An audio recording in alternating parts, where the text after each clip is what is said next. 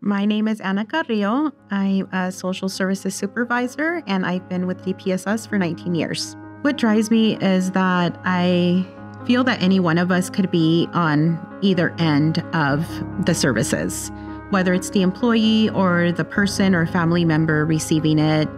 So my why is I've experienced a lot of loss. Both my parents have passed and my grandparents have passed. I was really close to my maternal grandparents. Whatever I do is really to honor them. I want them to continue to be proud of me. I want them to know that I'm still doing the work that I do, because they always, it was kind of like a running joke every time that they would be like, oh, my personal social worker or my personal this, because I was always helping them. And so that's